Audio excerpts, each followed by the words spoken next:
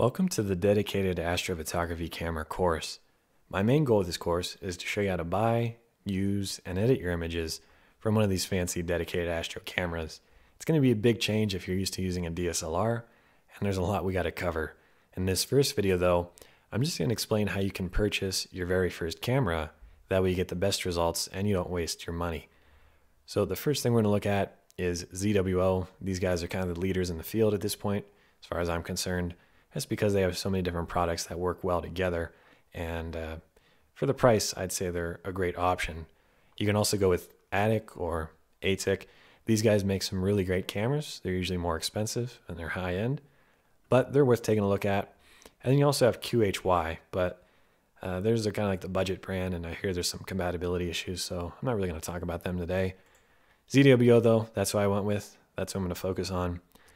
If we go to their products page here on astronomyimagingcamera.com, we have deep space object cooled cameras. And that's what I want to focus on today because these are really what you want to look at. Before we get into the specifics, I want to give you a general overview of how a dedicated Astro camera works because it's a big change from a DSLR. The first thing you'll probably notice is that it looks nothing like a normal camera. There's no buttons, there's no LCD screen. It's really just a case with a sensor inside. And that can cause some problems because the only way we can even control this camera is through either a laptop or something like the ASI Air.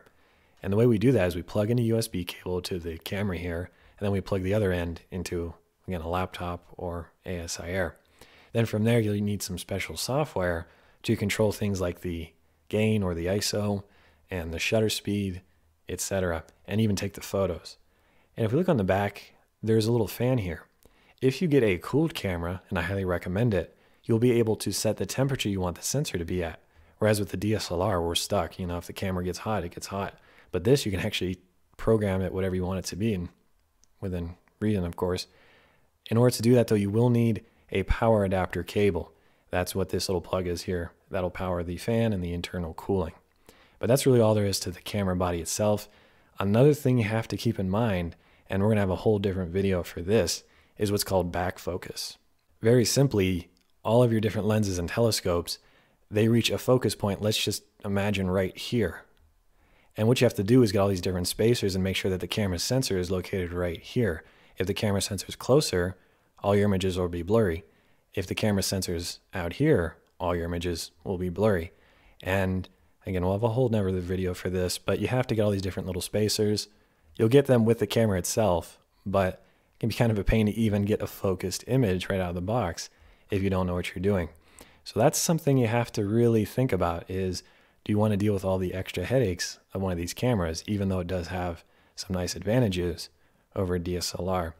But that's just the basics of what a dedicated Astro camera is. It's a little small, kind of like a webcam almost, and you're going to control everything, again, through your laptop or your smartphone. The first thing you have to decide, and this is going to be one of the biggest considerations, is if you want to go with a monochrome or a color sensor. Monochrome is going to be designated MM. Color will be MC. So whenever you see those, at least on ZWO, you know what that means. So let's take the 183 camera here. Same camera, except one is in monochrome, one is in color. You notice the monochrome right out of the gate is $200 more expensive. Now this is important here. A monochrome camera, every single photo you take is going to be in black and white. What that means is that instead of just taking, 100 images with your DSLR of Orion, stacking them together and having a final image, that'd be kind of the same thing with the color camera here. With a monochrome camera, you might have to take 4 times as many photos. Take 100 with red, 100 with blue, 100 with green, and then 100 with luminance. That's just some imaginary numbers, you don't have to do that. But the point is, with a monochrome sensor, you have to spend a lot more time and money to create a final image. It's going to be higher quality than a color camera, but you really have to think this through and see, do I really want to spend all that time and money just to get a little bit better quality image? That's debatable. How much better the quality is going to be, especially if you don't do the greatest job on capturing the images and editing them. There's a lot of factors to consider. My thought process was, I've been using a DSLR for the past 5 years. It's been color. I want to get better results. So what can I do? And I figured if I'm going to make a leap to one of these new high-end cameras, why would I go with color if I've been shooting color? I might as well go all the way and get monochrome. That was my thought process, but you might have a different one. It's up to you to figure that out. For me though, I was willing to spend the money and the time and endure the steep learning curve, so I went with monochrome. And that led me to two cameras, the 83 here, 183, and then the ASI 1600. I was originally considering getting the 183 here, but ultimately decided against it for a variety of reasons. So let's compare the two spec sheets here for the 183 and the 1600. And you don't have to decide between these two yourself. I'm just kind of giving you the thought process I went behind, so it might shed some light on some important topics. Once you've decided if you're going to go with color or monochrome, I would argue the next most important thing is looking at the sensor size as well as the pixel size. These two are really going to determine basically how much zoom you have. It's very complicated, but the short of it is, for the average person, if you're looking at your images, smaller sensors will give you more zoom. Likewise, smaller pixels will essentially give you more zoom. And the best way to visualize this is if you head over to Telescope Simulator or telescopius.com. And if you go to telescopius.com, there's a telescope simulator. And this is going to really help you visualize what we're talking about.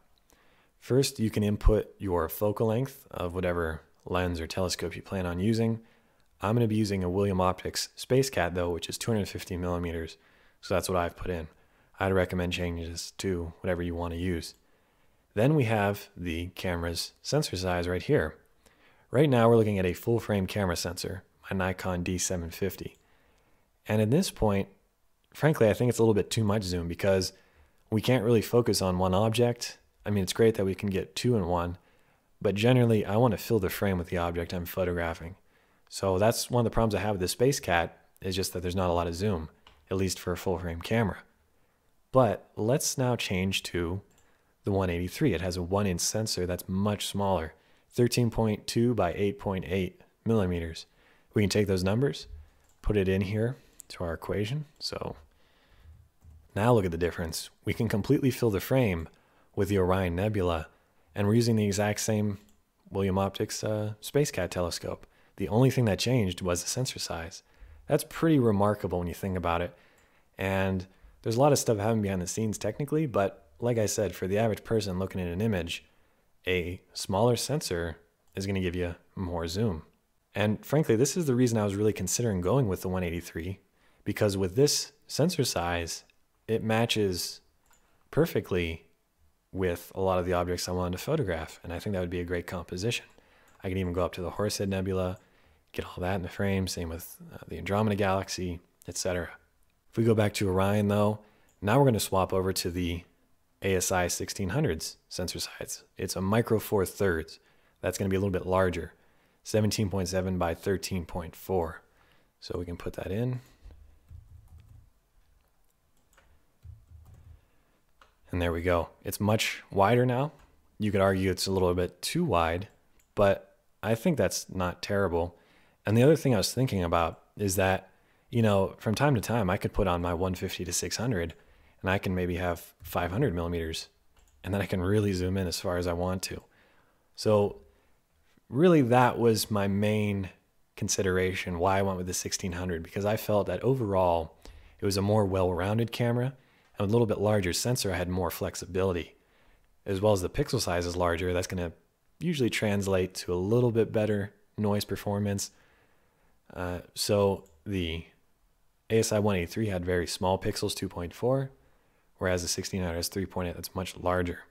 And this brings up a whole nother topic, which is called arc seconds per pixel. I don't really want to get into that too much in this video because I think it's going to just confuse a lot of people. So if you want to learn more about that, head over to my website. I've got a blog post here. It pretty much sums up everything I discuss in this video and goes into even more detail. Very simply though, if we scroll down here to this graph, this is just the easiest way to visualize it. This is from ATIC. They made this graph up. Very nice of them. It really helps us out. So up top we have telescope focal length in millimeters versus the pixel size in micrometers, or UM. And if you see a number in orange, that's good. So for example, 600 millimeters on a 6 micrometer pixel size sensor is going to give you great results. Usually we want to be between around 2 to 1. That's ideal for the numbering. You can even input whatever your camera's pixel size is, divided by the focal length, multiply that number by 206, and that's going to give you your rating here that you can look on the graph. So again, I don't want to get overly technical here, but my Nikon D750 has a pixel size of 5.95. If we divide that by 600 millimeters, that gives us ultimately 2 arc seconds. That's perfect. 2 arc seconds is a great number. However, if we use the 70 to 200 millimeter lens on my Nikon D750, we're getting 6.1. That's really not good. That's not enough zoom basically. And we see 6.1 kind of down here. The technical term for that is undersampling. So very simply, undersampling means you don't have enough zoom. In this case, 70 to 200 isn't enough zoom. If you get over here though, where you're going below the number 1, 0.95 and smaller, then you have too much zoom. And you can see we're getting really high up in focal length here. So what you want to do is have the right amount of zoom for the size of your sensor.